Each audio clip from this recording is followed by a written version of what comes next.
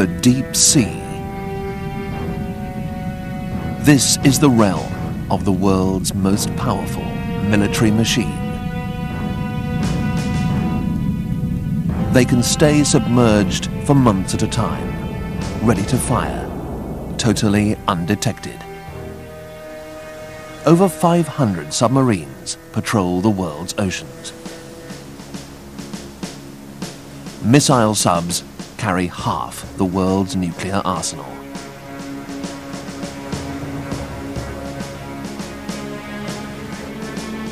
Attack subs have replaced the battleship. They hunt and kill both enemy ships and submarines.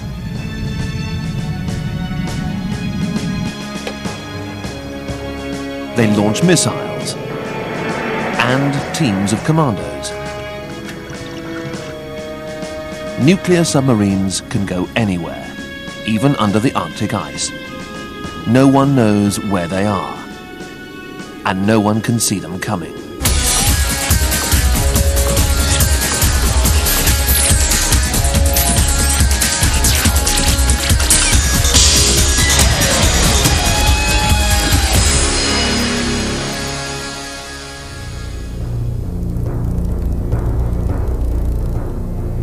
This is Kings Bay Submarine Base in Georgia, home for over half the United States Navy's 18 Trident missile submarines. The USS Nebraska is about to embark on a 3-month patrol. Over 80% of this huge submarine is below the waterline. She carries a crew of 172 men and 24 nuclear missiles.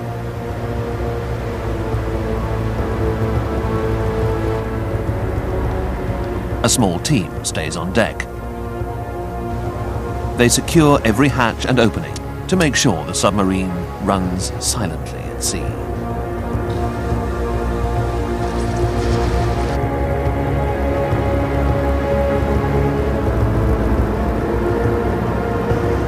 From here, it will be several hours before the Nebraska reaches deep water.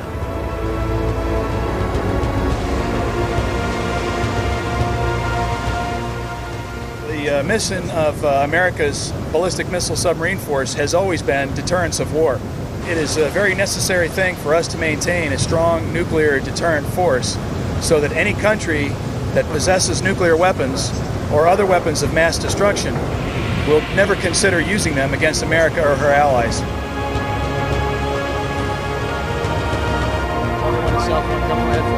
Upgrade, all head full. This forward, Alliance, the head full. Be able to see the power of the ship when we come to the full bell. It makes quite a wake from the propeller there. The Nebraska is as fast as any ship in the US Navy. It's nuclear powered. It only has to be refueled once every 20 years, and it can stay submerged for its entire 3-month patrol. The ship is literally independent of the surface, limited only by the amount of food that we can carry. The ability to operate for 3 months without coming to periscope depth makes us truly the stealthiest platform in the world. In the unlikely event of an enemy first strike, the Trident submarine force would survive. 90 kilometers from shore, the Nebraska reaches the edge of the continental shelf, deep water, and she prepares to dive.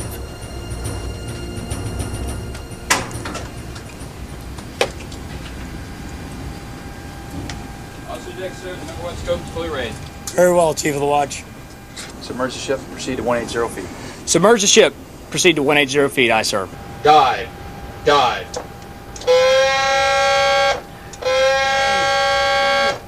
A double-skinned hull houses enormous ballast tanks. Dive. Dive. All vents open. When 9,000 liters of seawater flood into the tanks, the air is forced out of small vents at high pressure. 40, 41, 42, Forward 3. 60 feet, sir. 61, 62, 63.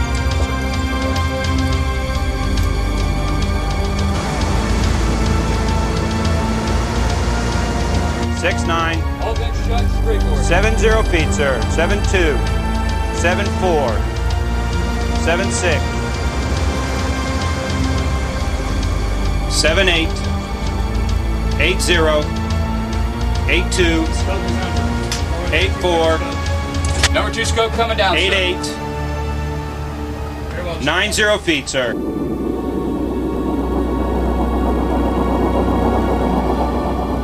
The Nebraska slides down into this harsh, cold world.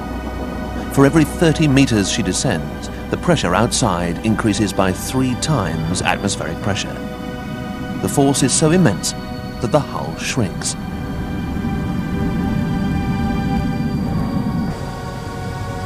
Across the missile compartment, a washing line that was taut at the surface hangs slack at 260 meters. The submarine is now several centimeters thinner.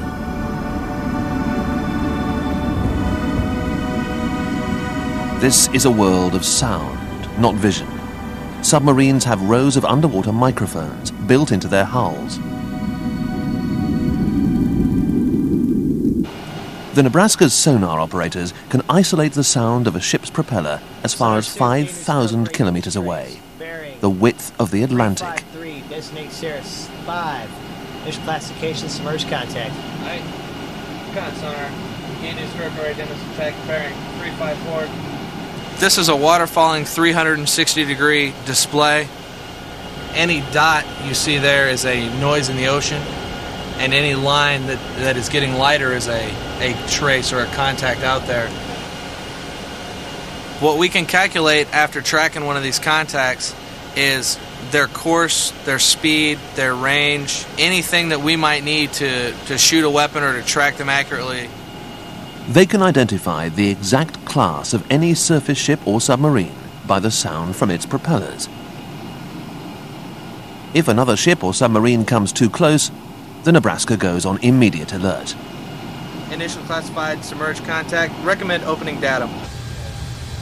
In the torpedo room, a firing team stands by. These submarines can carry 16 torpedoes.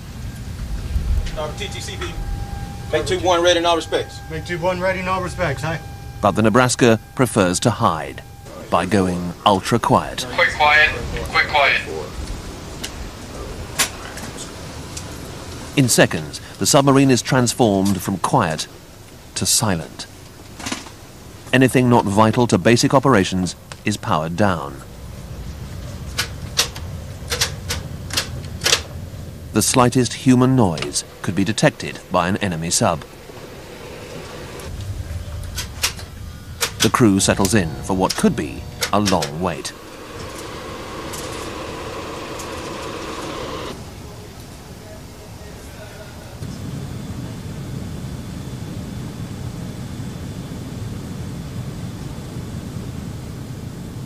Millions of dollars of top-secret silencing technology has been built into these submarines.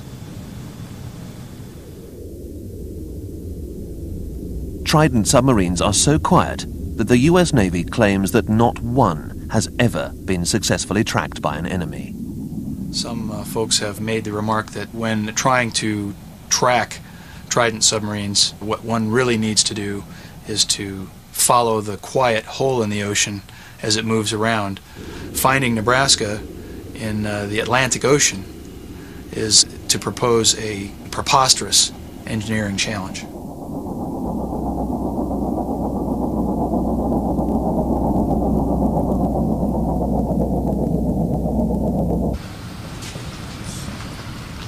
The machine comes first.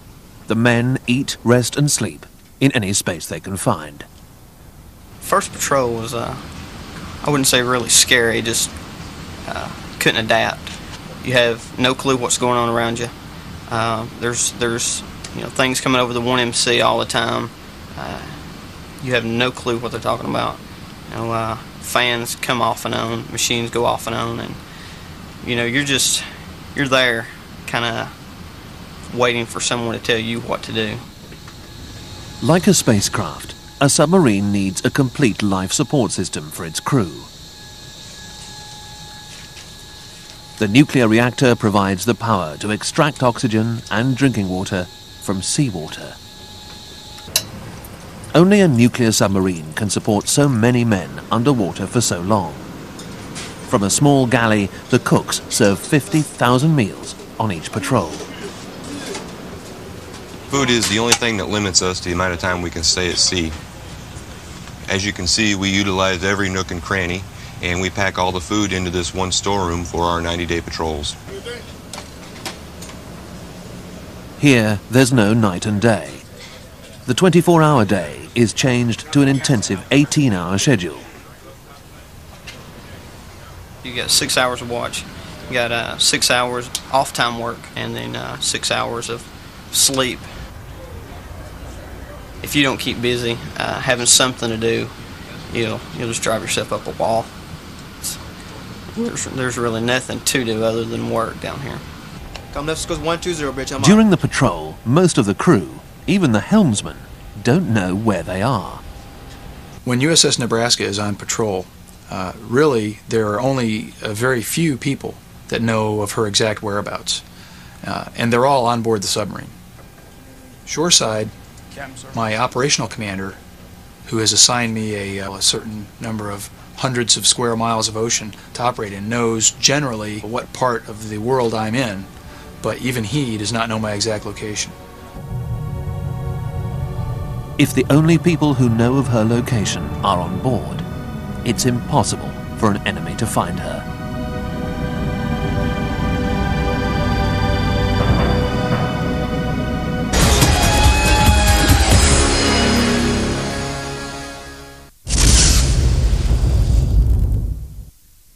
Tonight at 11, there's another pressing case in store for the prosecutors. Concluding Crime Night on Discovery.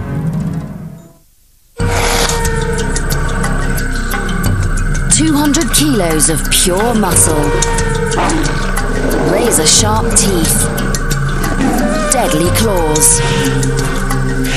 Yet they're the ones in danger.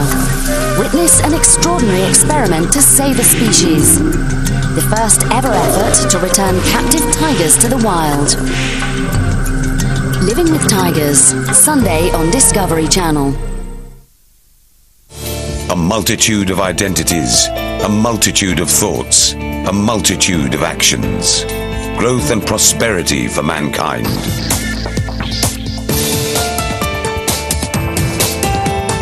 Human rights and social justice. Unity will give us strength to prosper. Forum Barcelona 2004, an event that will move the world.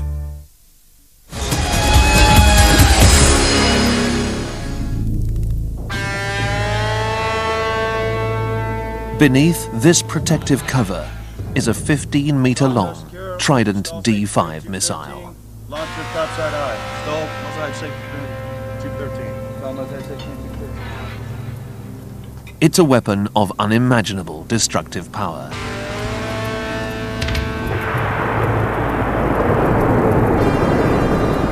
It weighs over 65 tons, and it has a range of 10,000 kilometers.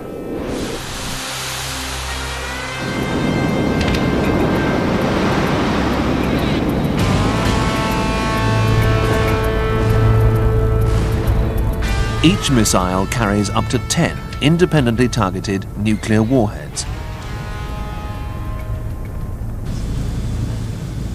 The Nebraska is always ready to fire.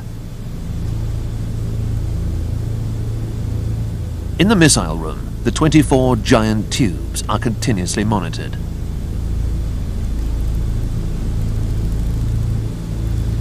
A missile technician patrols the decks around the tubes, checking for any possible fault or hazard every 30 minutes.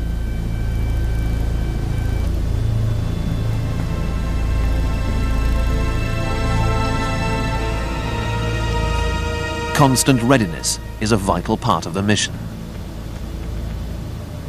For a true deterrence to be effective, the adversary has to believe that you're willing to carry out your mission.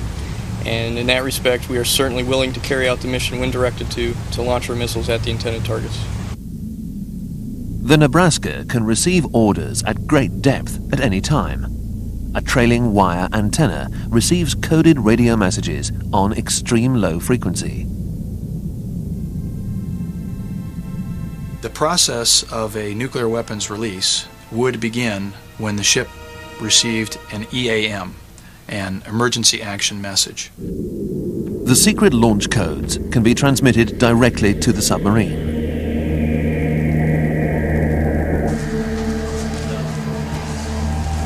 Engineer, what's the alert one? Missile execution message. Farewell, engineer. XO, break out our code book. Within the EAM are certain codes which are used by me to verify the validity of the launch order, to ensure that the message is from the President and that the launch order is proper. Message 10 on the console. Report message 10. Report message 10, aye, sir. Captain, message 10 is valid and requires authentication using code ID Delta, Oscar, Golf. A two-officer team, plus the executive officer and myself, must jointly concur that the message is valid, it's authentic, and that the proper codes are contained within the message. Sierra, Alpha, Lima. The codes in that message are unique to each Trident. The codes themselves are among America's most closely guarded secrets. Captain, message authenticates. I concur, message authenticates. Captain, I concur, the message authenticates. The message is authentic. Action directed. Captain, message 10 directs Nebraska to launch 4 of our missiles aimed at the site specified in the message. The launch window... The 4-person team would jointly concur in the need to obtain the captain's key. The captain's key is the final key that is necessary to activate the D5 weapon system and actually launch a D5 missile. Farewell. Obtain the captain's key from the MCC safe. Obtain the captain's key from the MCC safe. Aye, sir. Authorized entry into the captain's key safe has been granted. Disregard all captain's key safe alarms. Currently we are aiming the missiles themselves to targets out into the water. If directed to, we can very quickly shift over to the actual targets. Captain, sir, entry into the captain's key safe is complete. We have obtained the captain's key, sir. I concur. Farewell. I accept custody of the captain's key. Aye, sir. Captain, sir, I recommend battle stations missile. Farewell. Officer of the deck, man battle stations missile. Man battle stations missile for training without guidance with launcher. Simulate spinning up all missiles. Timing plan will be the current timing plan. Con weapon side. In the missile compartments, technicians check and activate the tubes to be fired. Detonator power supplies 1, 2, and 3 are on. Detonator power supplies 1, 2, and 3 are on, aye. Launch the canvas. Compartment ready. The fire order will be 1, 13, 2, 14. Comp, Chief of the Watch, prepare to hover at normal launch depth. Mr. Martin, all of the targets are verified correct. This target's verified correct, aye, sir.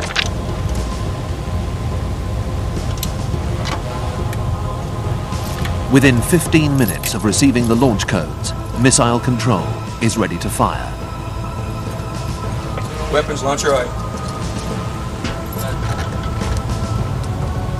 Set condition 1SQ for training without guidance with launcher. This is the captain. This is an exercise. Camp launcher, hold forward and aft system 1SQ.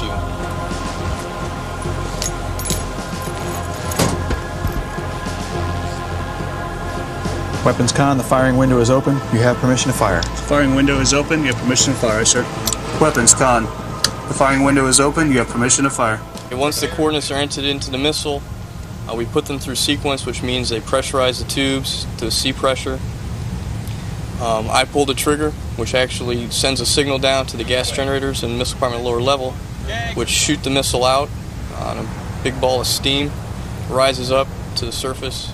Theoretically, it prevents the missile from ever touching the water.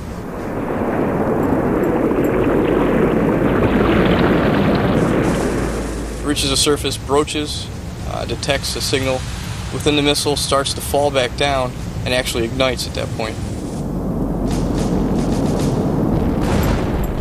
rocket propels itself up into space, and each individual warhead is then released towards its intended target. 13 away.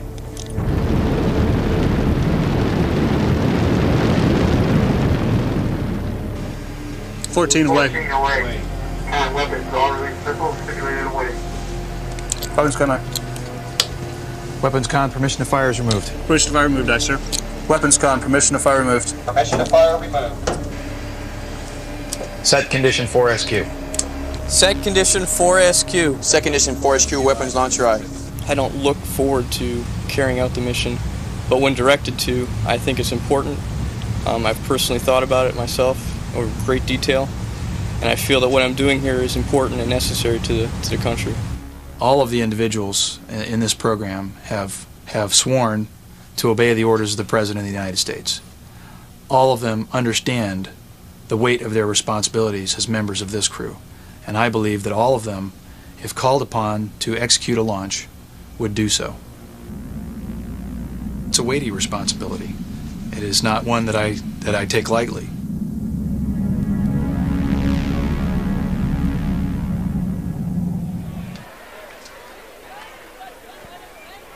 The world's first nuclear-powered submarine, the Nautilus, was launched in 1954.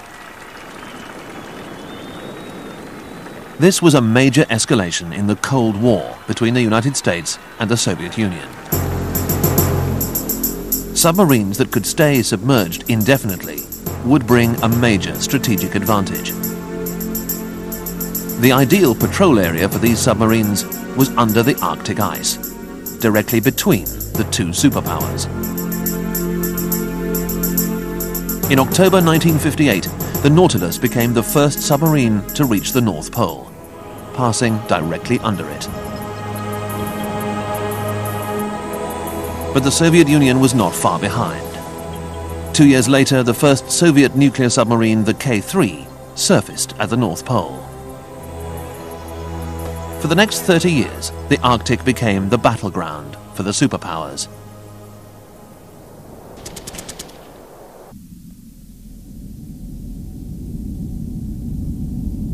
This is the world's largest submarine, known in the West as Typhoon.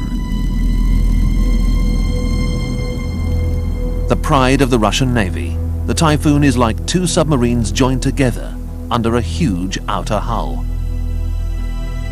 It's nearly twice the size of the American Trident submarines. It has a crew of 150 and carries 20 nuclear missiles. It's so large, the spacious crew quarters even include a swimming pool and a sauna.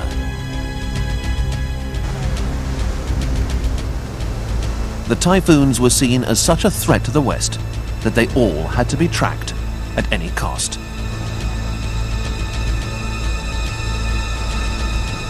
This was the job of the West's attack submarines, the hunter-killers.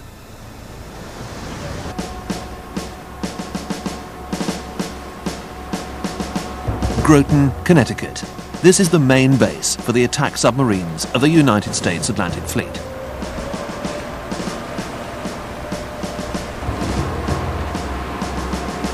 They are maintained in floating dry docks, which can be moved anywhere in the world. The USS Miami is a Los Angeles-class hunter-killer. It was designed to track enemy submarines and protect aircraft carriers.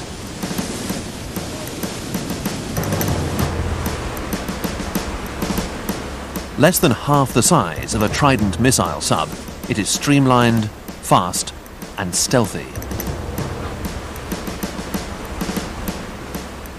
But inside, it's extremely claustrophobic.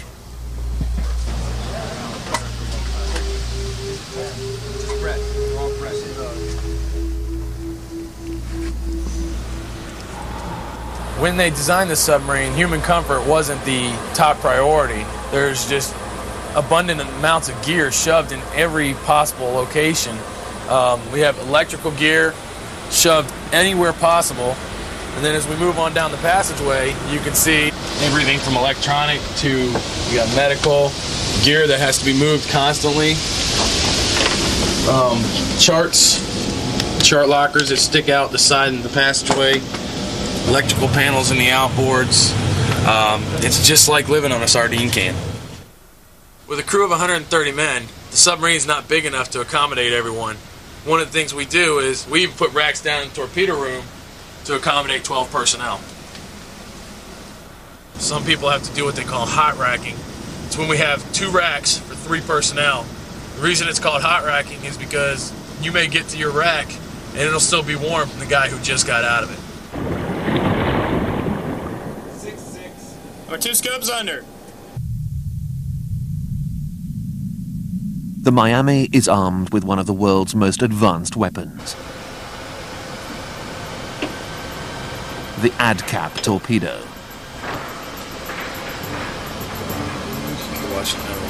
It is 7 meters long, weighs 1.5 tons, and carries an explosive charge capable of sinking any ship.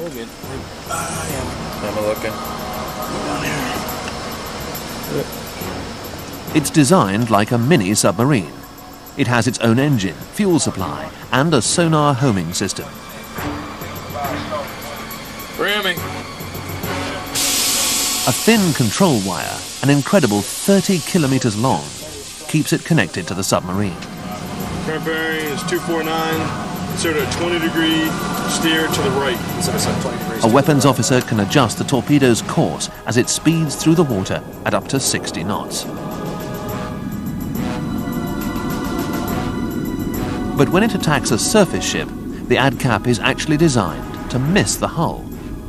Rather than hitting the side of the surface ship, it will run underneath the ship and explode, creating a large void or vacuum, and that force and void is so great that the keel of the ship will just split in half.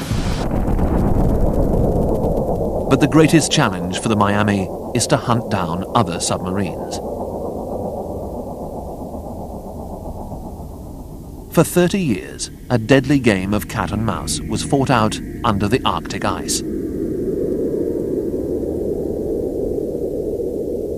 The noise of the constantly shifting ice pack made it the ideal hiding place for Soviet Typhoons and their escort attack submarines. The most powerful and dangerous of these hunter-killers was the Akula.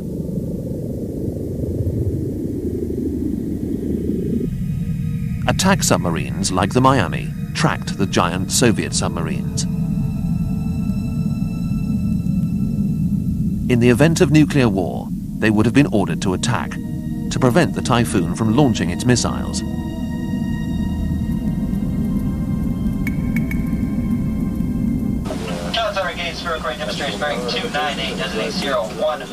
The US submarines had an important technical advantage.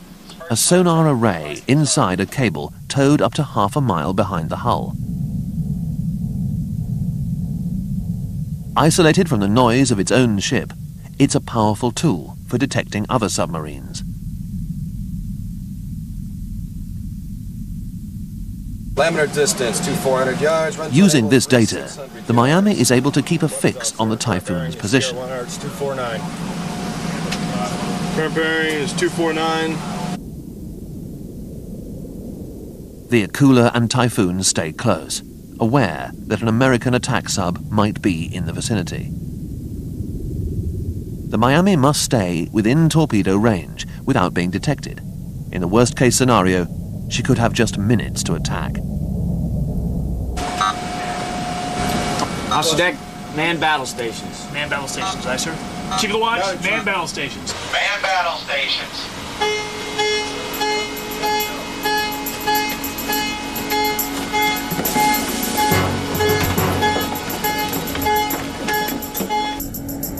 Miami moves in for the kill.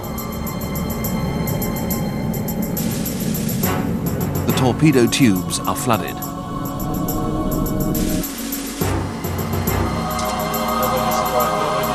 Propulse tank is vented, aye. Stand by, shooter tube. Solution ready. Solution ready, aye. Ship ready, aye. Solution ready. Solution ready, aye. Match sonar bearings and shoot. Shoot tube 1. Tube 1, aye. Tube 1. Tube 1 is away. Shoot!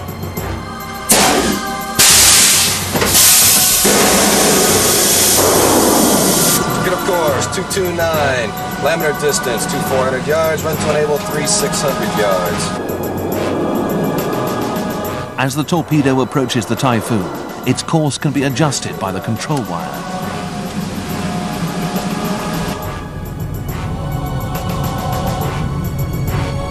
The Typhoon can't detect the torpedo until it's too late.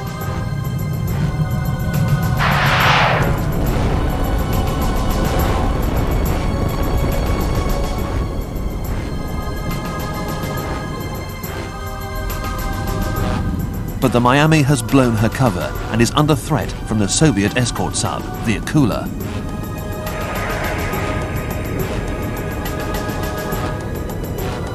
Torpedo wire, bearing 337.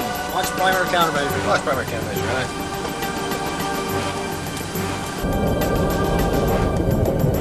The Miami launches decoys, sound emitters, which try to trick the Akula's torpedoes.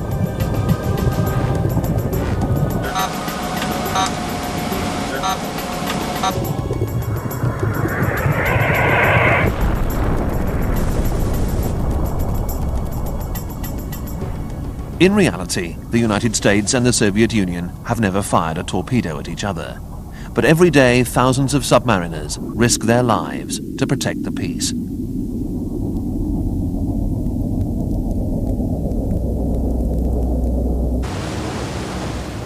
In 1963, the US Navy lost one of its nuclear submarines. The USS Thresher was conducting its first deep-sea trials in the North Atlantic.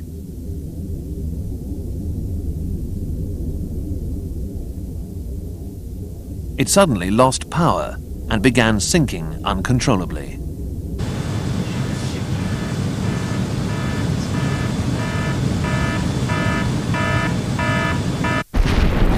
At 650 meters, the hull imploded from the immense pressure. None of the 129 crew survived. Only scraps of wreckage were ever found. No one knows for sure what happened, but lessons were learned.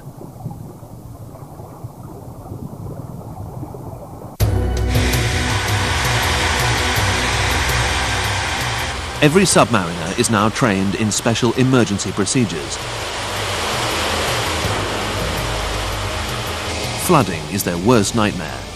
This flood simulator trains them to handle anything from a burst pipe to a cracked hull. In a submarine, every minute counts, every second. For every second that flooding is entering that submarine, you're adding weight to the submarine.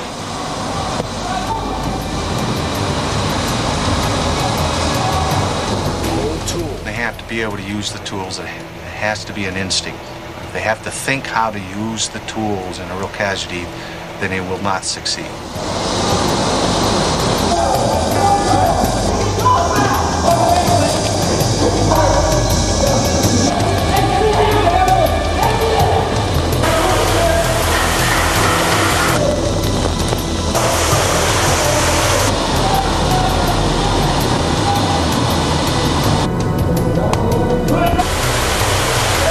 Flying from port ASW suction, starboard ASW suction are now a controlled leak.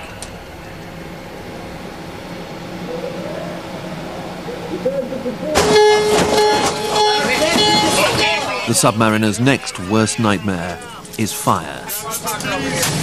Oxygen can run out in a few minutes. Thank you. Emergency air is piped all over the submarine. Fire is more dangerous on a submarine than on any other ship, simply because you have 100-some people contained inside of a steel cylinder. They don't have anywhere for the smoke to go, for the gases, the heat. They don't have any place for all of that to go. We try to create the most realistic environment that we can. It's all computer controlled, but if they don't keep putting extinguishing agent on it, then it will actually reflash on them, just like a real fire would.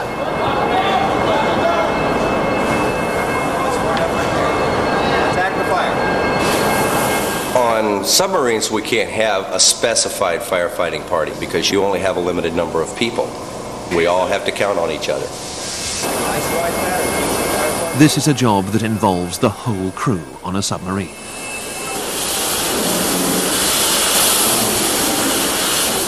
Unless a crew learns how to control a fire in this classroom, they know that in the event of a real fire at sea, they may not be able to save their ship from going down.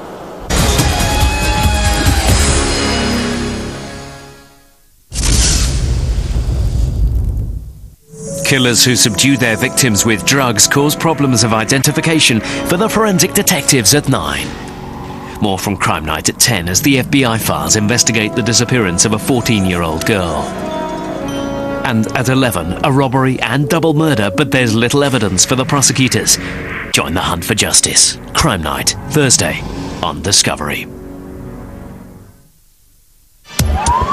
What is it that makes a city? A sense of history, architectural vision, economic need, or the people who choose to live there? Why do our cities have to change in order to survive? Follow the evolution of 3 of the world's most iconic cities, from rural settlements to mega metropolis. We built this city, Sunday 22nd of February on Discovery. Now you can discover the world at your fingertips with full Discovery TV listings, highlights and exclusive extras on your favorite programs, all in your language. Discover your world. Log on to www.discoveryromane.com.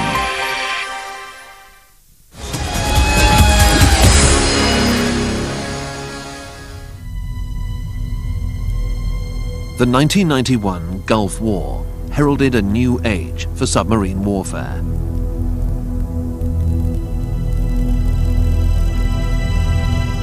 There were no naval engagements, but Los Angeles-class submarines launched cruise missile attacks against land targets.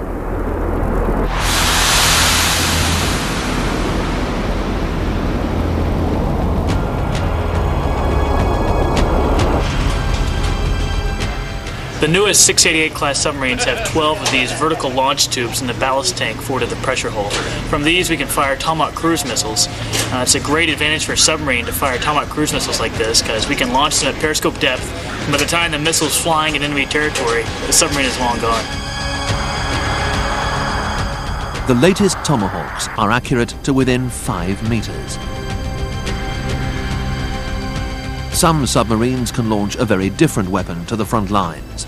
US Navy SEAL commandos.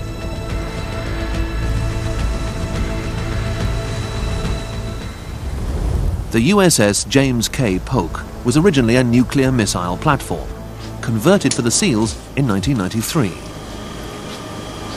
This missile compartment has been rebuilt to accommodate 50 SEALs and their equipment.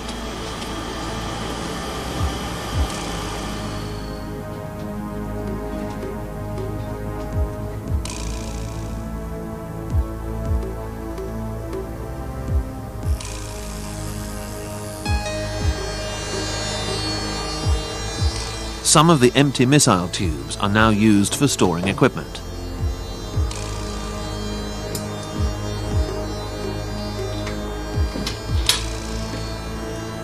Two of the tubes are connected to the dry dock shelters on deck. This huge space that I'm in used to house a 32-ton Poseidon missile. It's been adapted for our use as an access way to the dry deck shelter directly above my head through that hatch. Even the spaces between the tubes are used.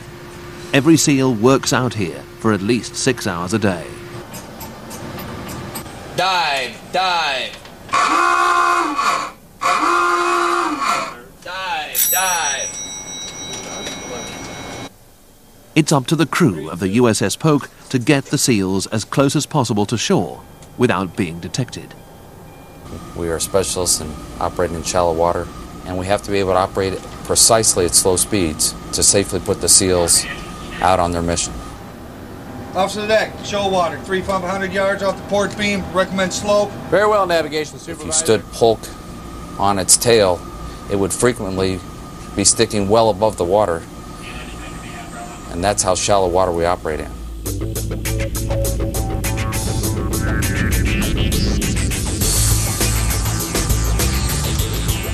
The SEALs are trained to carry out over 200 different types of missions.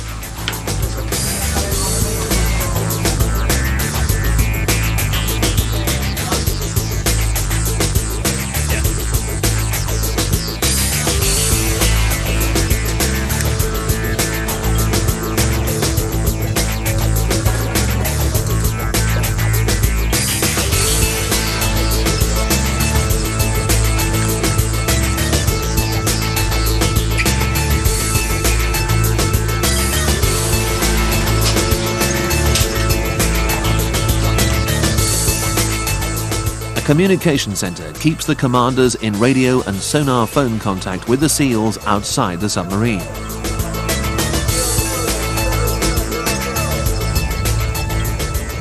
The USS Polk hovers at periscope depth. Before the mission begins, a final check is made for any surface ships. Finally, the captain gives the all clear.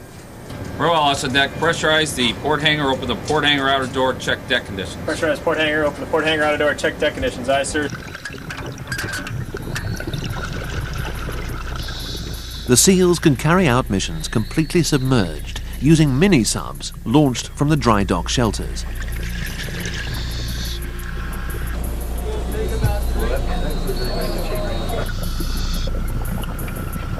First, the mini-sub is winched out onto the deck.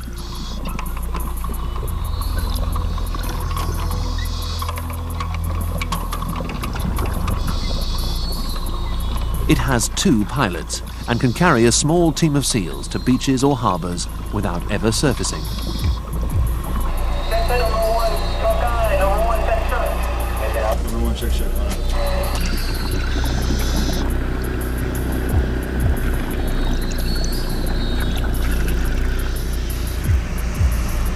It's the ultimate sneak attack.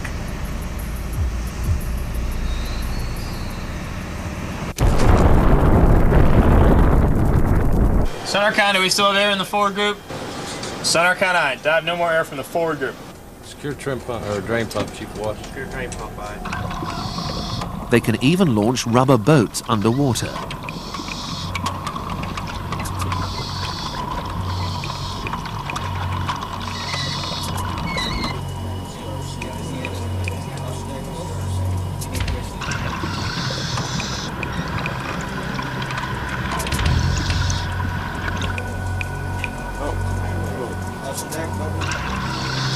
Specialist divers escort the commandos through the dry dock shelters up to the boats.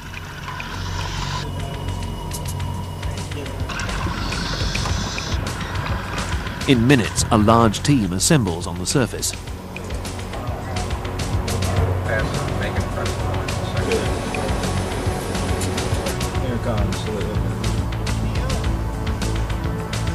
The Polk can even tow the SEALs' boats by rope.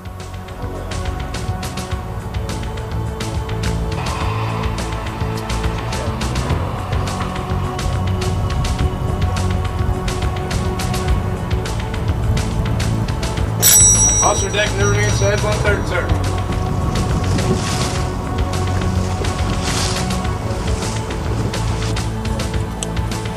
Eventually, all US attack submarines will be equipped to deliver SEALs and operate as frontline units.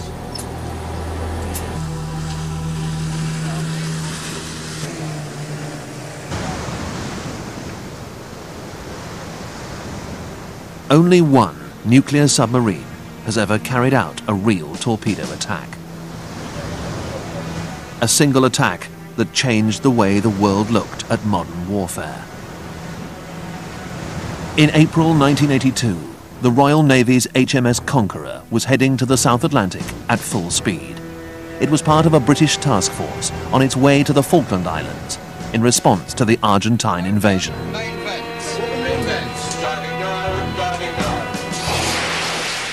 3 nuclear submarines were sent down ahead of the surface ships.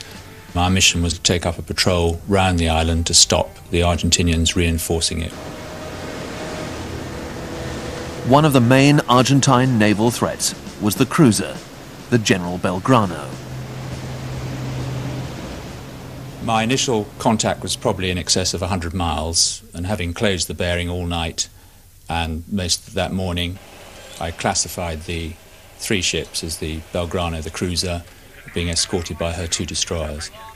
And I let them go past me, watching them as they went by, and took up a trailing position so that I was outside their visual detection range. Captain Chris Reeford Brown sent his first report back to Northwood Naval Command in England. But his initial orders were not to attack unless the Belgrano came within 300 kilometers of the islands. By early afternoon on the 2nd of May, I'd been trailing them for some 40 hours, and I was at periscope depth receiving my signals from northward when it became apparent to me that there was a rule of engagement change coming in, which allowed all the nuclear submarines down there to attack any Argentinian ship that was in the South Atlantic outside the Argentinian territorial waters.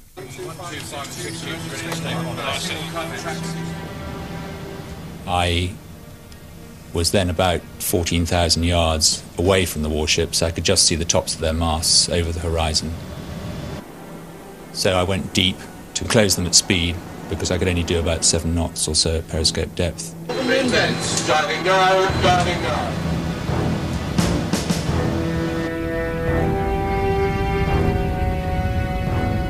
So I'd actually been working out in my own mind exactly what I'd do if the rules of engagement changed and I was allowed to attack them. And I decided to use the Mark 8 straight-running diesel torpedoes because I knew they were reliable, and if I got a hit they would cause some damage to the cruiser. One would only have one chance to carry out a successful attack, and it was absolutely vital that we got that right. The Conqueror had to get within 2 kilometers of the Belgrano to attack. She was doing about 13 knots throughout the attack and zigzagging slowly, so every time she altered course we would do another setup to correct the fire control position.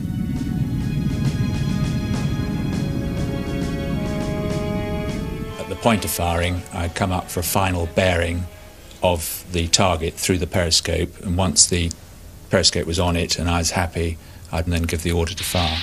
Fire! Done! Done attack, bullet! This sound is the actual recording from the Conqueror's sonar room when the torpedoes were fired. To increase the chances of a hit, 3 torpedoes were fired in a spread, 30 meters apart. We'd calculated the time from firing to a hit would be around 47 to 50 seconds. Just before the 45 seconds was up, I raised the periscope to have a look at the target.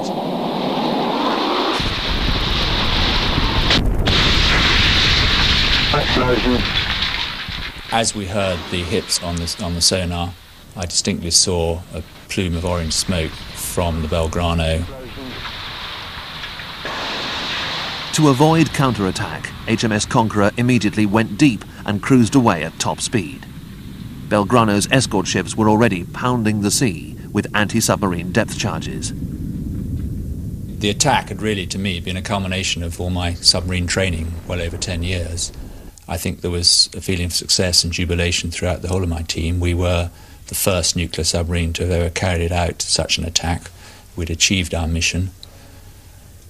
And that, I think, later on was tempered by the fact that we'd actually killed people. With nothing to challenge Britain's nuclear attack submarines, the Argentine Navy returned to port for the remainder of the war, and the islands were successfully recaptured. Conqueror returned home to its base in Scotland to a hero's welcome. We were almost overawed by the reception. As we came up the Clyde, there were lots of people waving with banners, hundreds of small ships out to welcome us in. And it was actually probably the most emotional time of the whole patrol. They flew the skull and crossbones, a World War II tradition for a successful kill.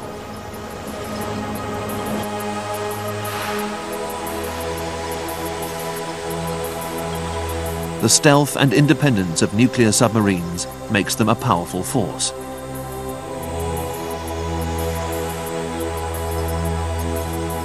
As long as the deep sea remains invisible to light and radar, these submarines will remain the most deadly machines on the planet.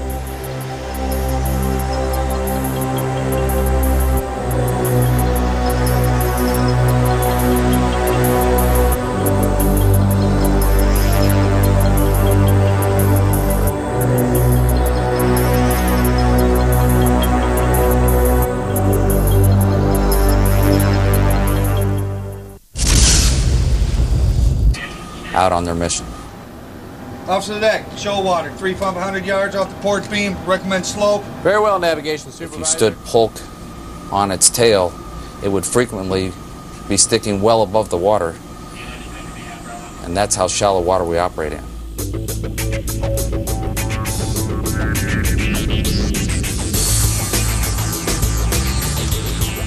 The SEALs are trained to carry out over 200 different types of missions.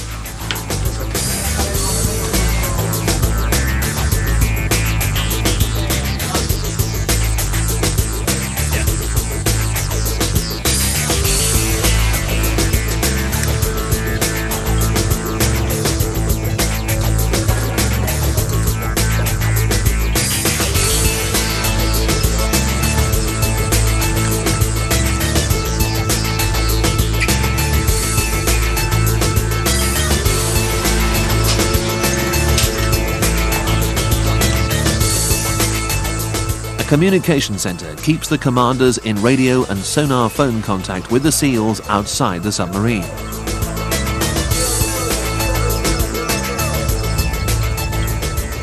The USS Polk hovers at periscope depth.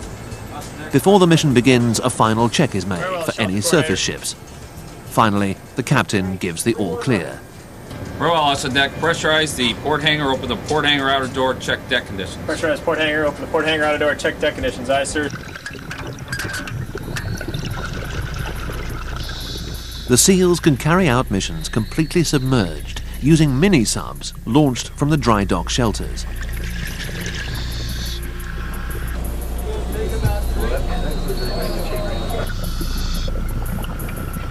First, the mini-sub is winched out onto the deck.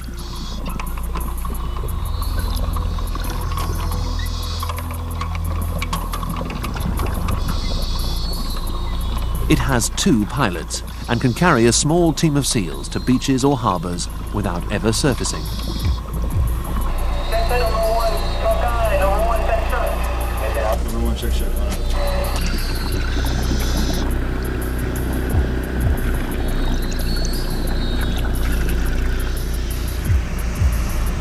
It's the ultimate sneak attack.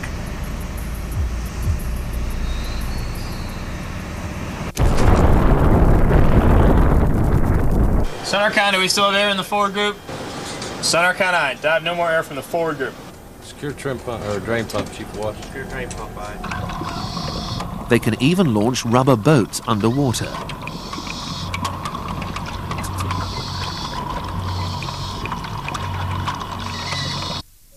Tonight at 11, there's another pressing case in store for the prosecutors. Concluding Crime Night on Discovery.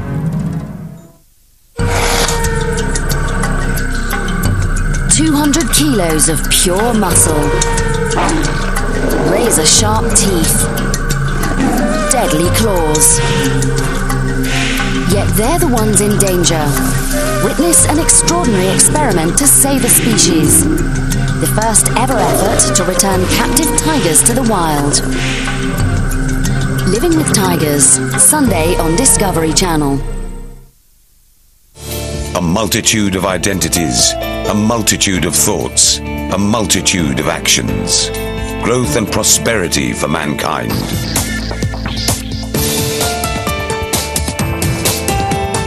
Human rights and social justice. Unity will give us strength to prosper. Forum Barcelona 2004, an event that will move the world.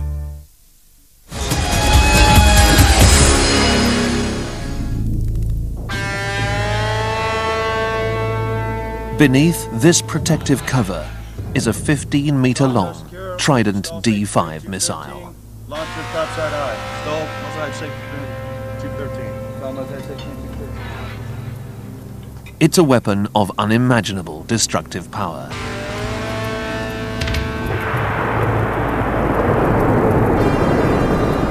It weighs over 65 tons, and it has a range of 10,000 kilometers.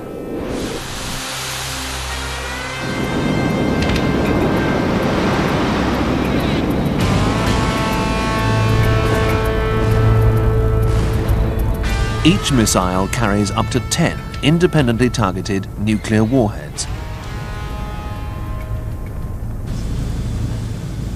The Nebraska is always ready to fire.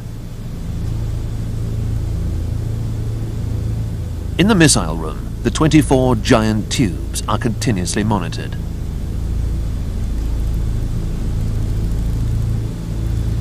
A missile technician patrols the decks around the tubes, checking for any possible fault or hazard every 30 minutes.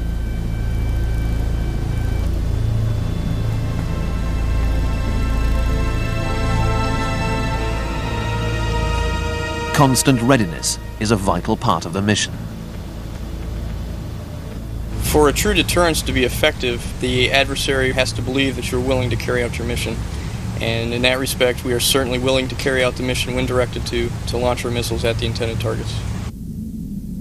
The extinguishing agent on it, then it will actually reflash on them, just like a real fire would.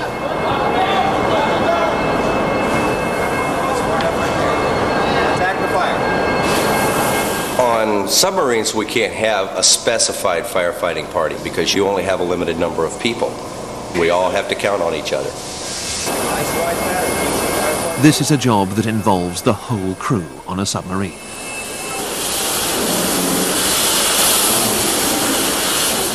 Unless a crew learns how to control a fire in this classroom, they know that in the event of a real fire at sea, they may not be able to save their ship from going down.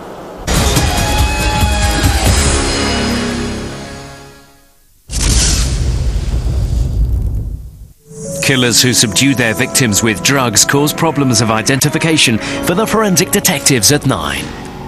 More from Crime Night at 10 as the FBI files investigate the disappearance of a 14-year-old girl. And at 11, a robbery and double murder, but there's little evidence for the prosecutors. Join the hunt for justice. Crime Night, Thursday on Discovery. What is it that makes a city? A sense of history, architectural vision, economic need, or the people who choose to live there. Why do our cities have to change in order to survive? Follow the evolution of 3 of the world's most iconic cities, from rural settlement to mega metropolis. We built this city, Sunday 22nd of February on Discovery. Now you can discover the world at your fingertips with full Discovery TV listings, highlights, and exclusive extras on your favorite programs, all in your language. Discover your world. Log on to www.discoveryromane.com.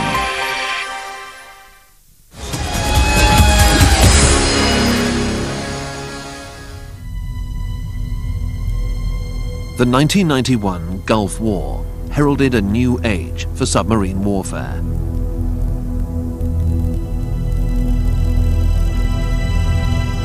There were no naval engagements, but Los Angeles-class submarines launched cruise missile attacks against land targets.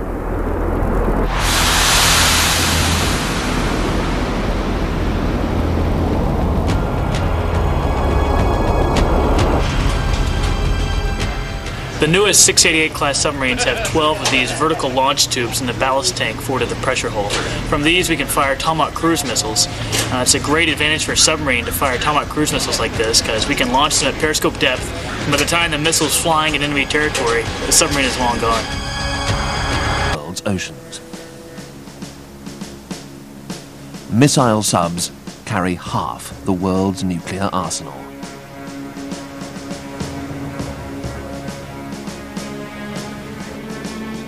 Attack subs have replaced the battleship. They hunt and kill both enemy ships and submarines.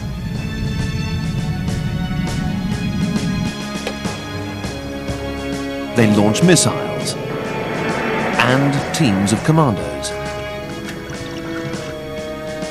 Nuclear submarines can go anywhere, even under the Arctic ice. No one knows where they are, and no one can see them coming.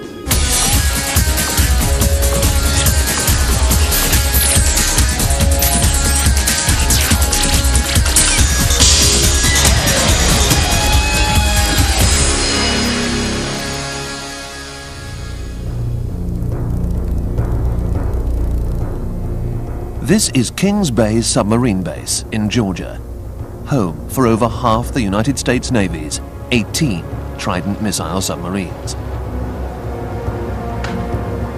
The USS Nebraska is about to embark on a 3-month patrol. Over 80% of this huge submarine is below the waterline.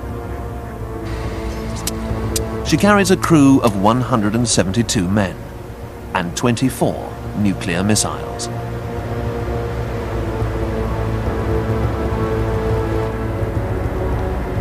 A small team stays on deck. They secure every hatch and opening to make sure the submarine runs silently at sea.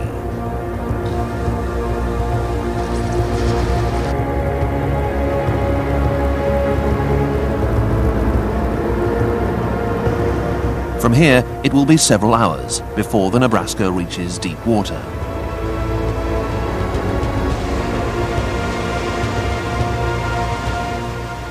The mission of America's ballistic missile submarine force has always been deterrence of war. It is a very necessary thing for us to maintain a strong nuclear deterrent force so that any country that possesses nuclear weapons or other weapons of mass destruction will never consider using them against America or her allies.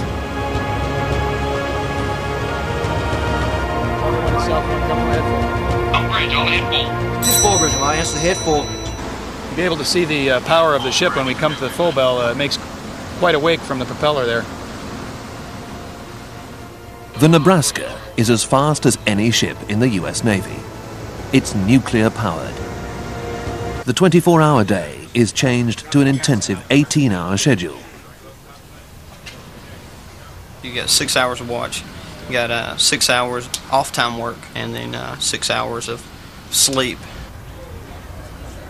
If you don't keep busy, having something to do, you'll just drive yourself up a wall. There's really nothing to do other than work down here. Come left, goes 120, Bridge. During the patrol, most of the crew, even the helmsman, don't know where they are. When USS Nebraska is on patrol, really there are only a very few people that know of her exact whereabouts, and they're all on board the submarine. Shoreside, my operational commander, who has assigned me a certain number of hundreds of square miles of ocean to operate in, knows generally what part of the world I'm in, but even he does not know my exact location. If the only people who know of her location are on board, it's impossible for an enemy to find her.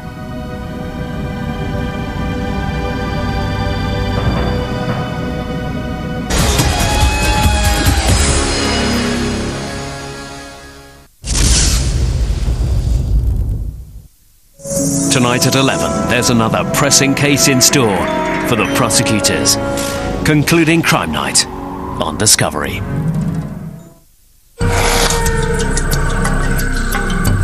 200 kilos of pure muscle, razor-sharp teeth, deadly claws. Yet they're the ones in danger. Witness an extraordinary experiment to save a species. The first ever effort to return captive tigers to the wild. Living with Tigers, Sunday on Discovery Channel.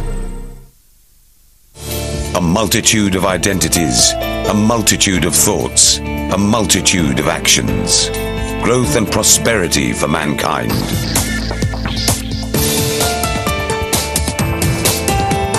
Human rights and social justice. Unity will give us strength to prosper. Forum Barcelona 2004, an event that will move the world.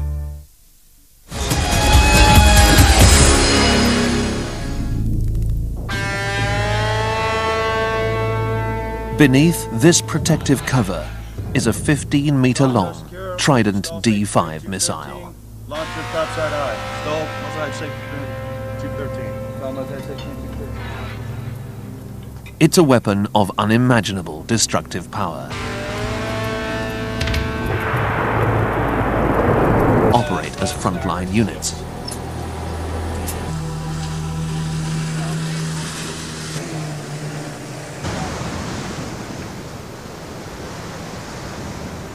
Only one nuclear submarine has ever carried out a real torpedo attack.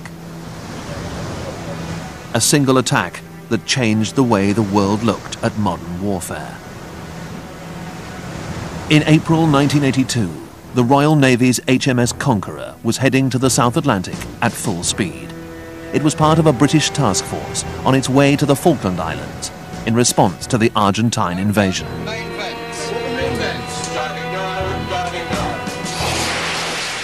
3 nuclear submarines were sent down ahead of the surface ships. My mission was to take up a patrol round the island to stop the Argentinians reinforcing it. One of the main Argentine naval threats was the cruiser, the General Belgrano. My initial contact was probably in excess of 100 miles, and having closed the bearing all night and most of that morning, I classified the 3 ships as the Belgrano, the cruiser, being escorted by her 2 destroyers. And I let them go past me, watching them as they went by, and took up a trailing position so that I was outside their visual detection range. Captain Chris Reeford Brown sent his first report back to Northwood Naval Command in England. But his initial orders were not to attack unless the Belgrano came within 300 kilometers of the islands. By early afternoon on the 2nd of May, I'd been trailing them for some 40 hours, and I was at periscope depth, receiving my signals from Northwood, when it became apparent to me that there was a rule of engagement change coming in, which allowed all the nuclear submarines down there to attack any Argentinian ship that was in the South Atlantic outside the Argentinian territorial waters.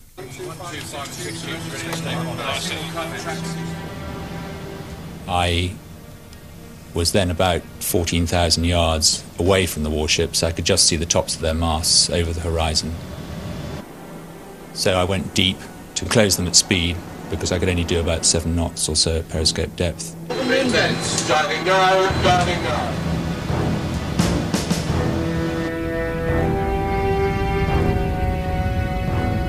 So I'd actually been working out in my own mind exactly what I'd do if the rules of engagement changed and I was allowed to attack them. And I decided to use the Mark 8 straight-running diesel torpedoes because I knew they were reliable, and if I got a hit, they would cause some damage to the cruiser. One would only have... This was the job of the West's attack submarines, the hunter-killers.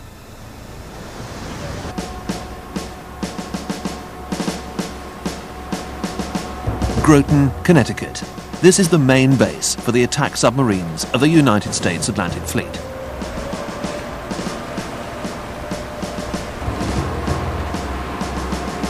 They are maintained in floating dry docks, which can be moved anywhere in the world. The USS Miami is a Los Angeles-class hunter-killer. It was designed to track enemy submarines and protect aircraft carriers.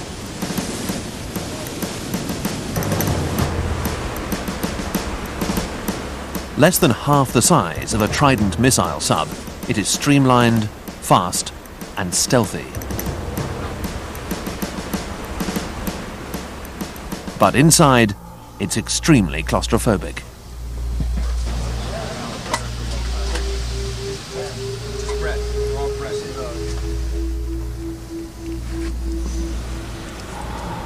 When they designed the submarine, human comfort wasn't the top priority. There's just abundant amounts of gear shoved in every possible location. We have electrical gear shoved anywhere possible. And then as we move on down the passageway, you can see everything from electronic to we got medical gear that has to be moved constantly.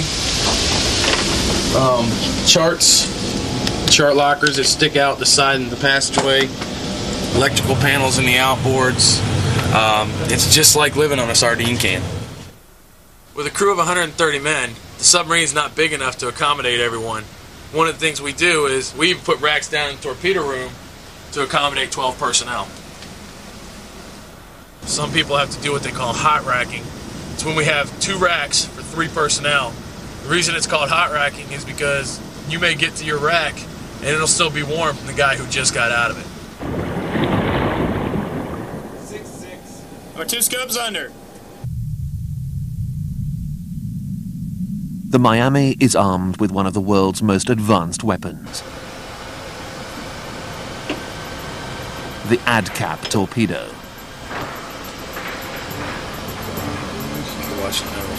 It is 7 meters long, weighs 1.5 tons, and carries an explosive charge capable of sinking any ship.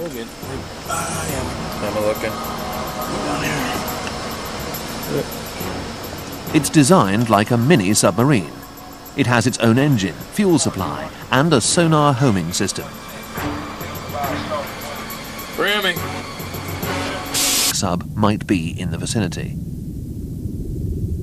The Miami must stay within torpedo range without being detected.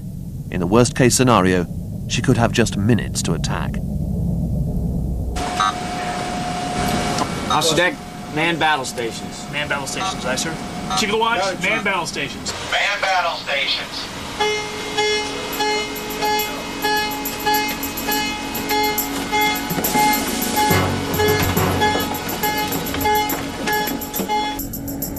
Miami moves in for the kill.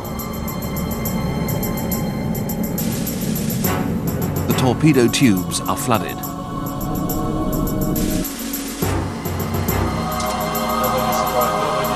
Propulse tank is vented, aye. Stand by, shooter tube.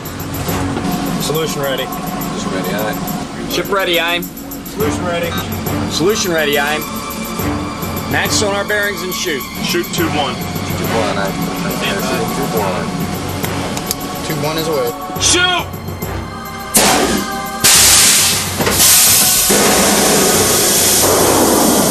Get of course, 229. Laminar distance, 2,400 yards. Run to enable 3,600 yards. As the torpedo approaches the Typhoon, its course can be adjusted by the control wire.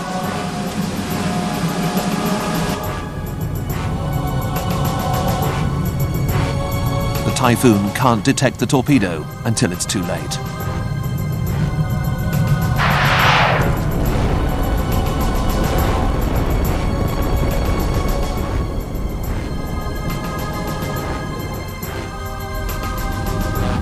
But the Miami has blown her cover and is under threat from the Soviet escort sub, the Akula.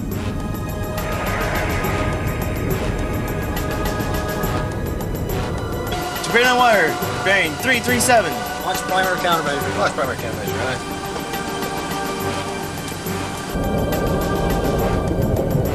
The Miami launches decoys, sound emitters, which try to trick the Akula's torpedoes.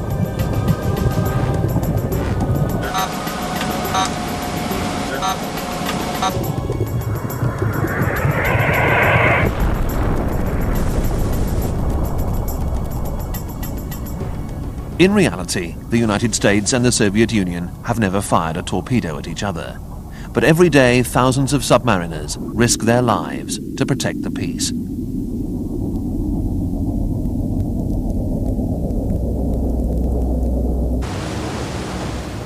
In 1963, the US Navy lost one of its nuclear submarines. The USS Thresher was conducting its first deep-sea trial of phone contact with the SEALs outside the submarine.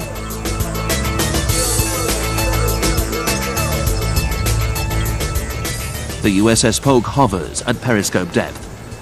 Before the mission begins, a final check is made for any surface ships. Finally, the captain gives the all-clear. Very well, Austin deck. Pressurize the port hangar, open the port hangar outer door, check deck conditions. Pressurize port hangar, open the port hangar outer door, check deck conditions, aye, sir. The SEALs can carry out missions completely submerged, using mini-subs launched from the dry dock shelters.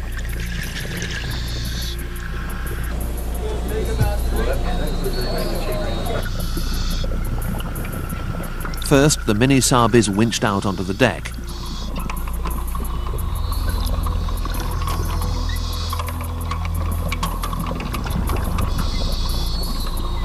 It has 2 pilots and can carry a small team of SEALs to beaches or harbours without ever surfacing.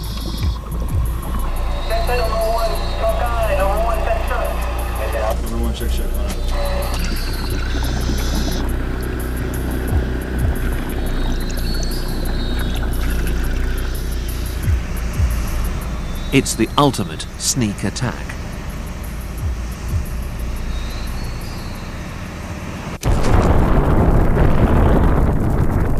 Sonar Con, are we still there in the forward group?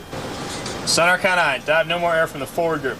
Secure trim pump, or drain pump, Chief of Watch. Secure drain pump, aye. They can even launch rubber boats underwater.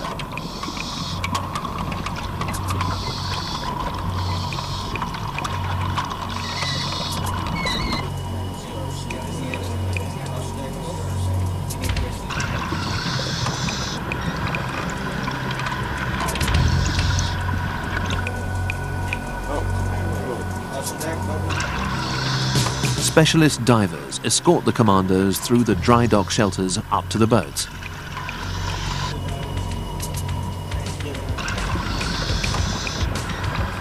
In minutes, a large team assembles on the surface.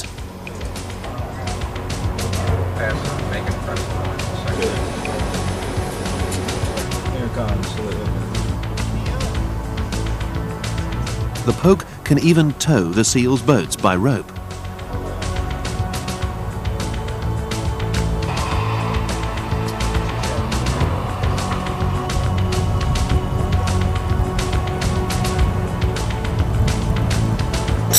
Officer deck and everything inside 1/3, sir.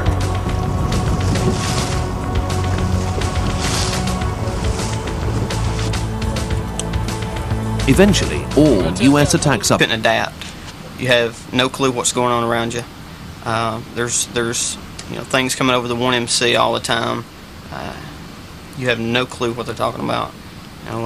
Fans come off and on, machines go off and on, and you're there, kind of waiting for someone to tell you what to do. Like a spacecraft, a submarine needs a complete life support system for its crew. The nuclear reactor provides the power to extract oxygen and drinking water from seawater. Only a nuclear submarine can support so many men underwater for so long. From a small galley, the cooks serve 50,000 meals on each patrol. Food is the only thing that limits us to the amount of time we can stay at sea. As you can see, we utilize every nook and cranny, and we pack all the food into this one storeroom for our 90-day patrols. Here, there's no night and day. The 24-hour day is changed to an intensive 18-hour schedule. You got 6 hours of watch, you got 6 hours off-time work, and then 6 hours of sleep. If you don't keep busy, having something to do, you'll just drive yourself up a wall. There's really nothing to do other than work down here.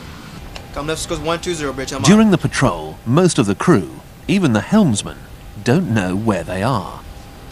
When USS Nebraska is on patrol, really there are only a very few people that know of her exact whereabouts, and they're all on board the submarine. Shoreside, my operational commander, who has assigned me a certain number of hundreds of square miles of ocean to operate in, knows generally what part of the world I'm in, but even he does not know my exact location. If the only people who know of her location are on board, it's impossible for an enemy to find her.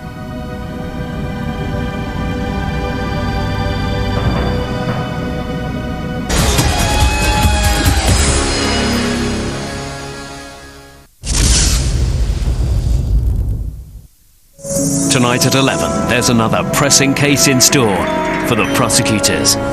Concluding Crime Night on Discovery.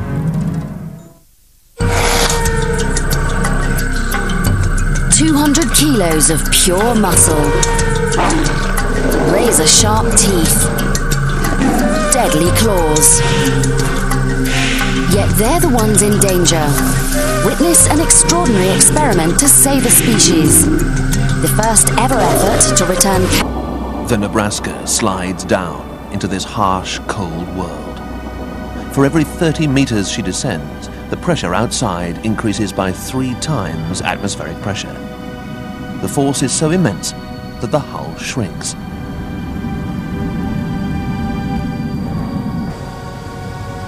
Across the missile compartment, a washing line that was taut at the surface hangs slack at 260 meters. The submarine is now several centimeters thinner.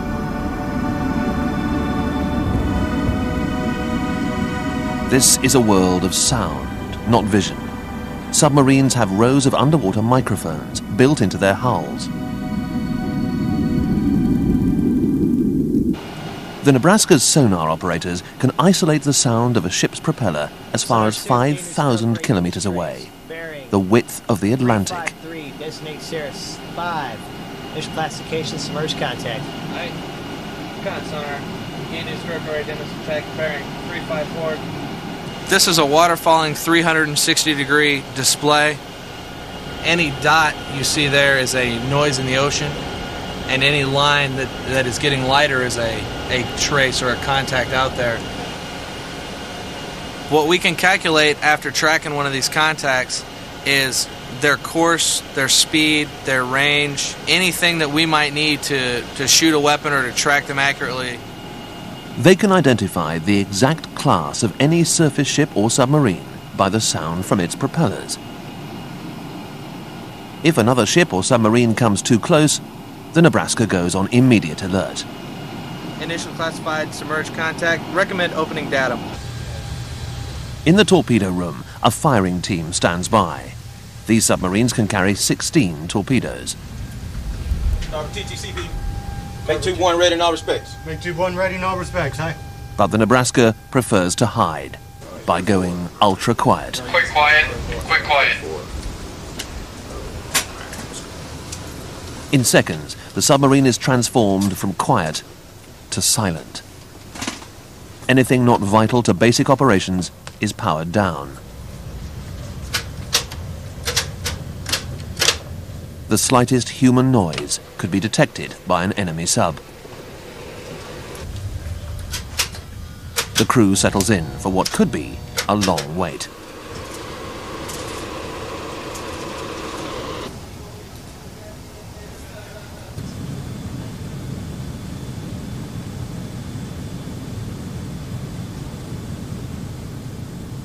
Millions of dollars of top-secret silencing technology has been built into these submarines.